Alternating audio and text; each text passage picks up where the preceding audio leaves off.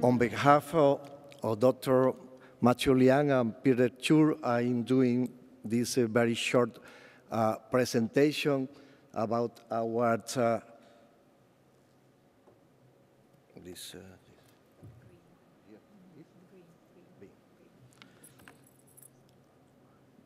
This is a Latin American country, more than 19 country with more than 500 million of people. Is very heterogeneity in genetics and other clinical aspects, and that's why we are going to have in 3 years our next international lupus meeting in Buenos Aires. That is the result of the high important project of Gladel Group that interact all that countries in Latin America. And this is the result of the great effort that has been working in the last 15 years.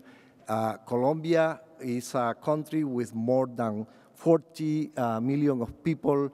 Bogotá has more than 8 million, and Medellin has more than 3 million of people. In all that city, we just have 2 examples of the 2 hospitals. One in the My Hospital in Bogotá, that is we just started recently our new clinical lupus clinic, and we have we can see that we are 6 rheumatology and 8 fellows receiving training, and we are doing all this protocol that you can read in the slides. This our hospital is a public hospital that covers about 600,000 people around our country, and here we can follow, monitor the moderate active SLE patients, and also we just have a protocol for treating with all the patients with the life-threatening SLE disease. We can read that in that monitoring, we hospitalize all that patient, and depends on the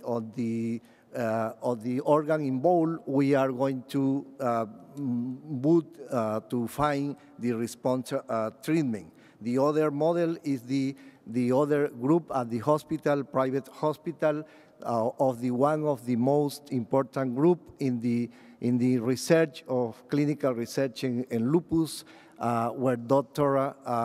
Gloria Vasquez, his leadership of this program that is very important in the Medellin, that is a city with more than 3 million of people. We can read in this slide all that follow and study and treatment of all these patients, including the collaboration of the other leader researcher. All these leader researcher have the publication that in Medellin we just have Dr. Gloria Vasquez, Dr. Gonzalez, Ramirez, Pinto, in Bogotá, Iglesias, Guzman, and Dr. Forero.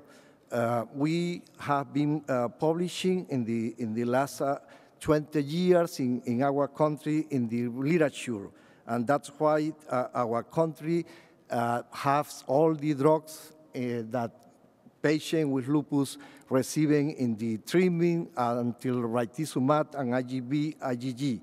That's why this is the reason why Colombia has a key and group leaders in the field of lupus.